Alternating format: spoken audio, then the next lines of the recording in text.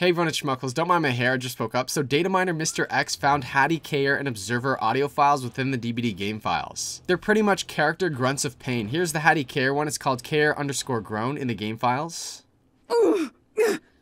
Pan 5.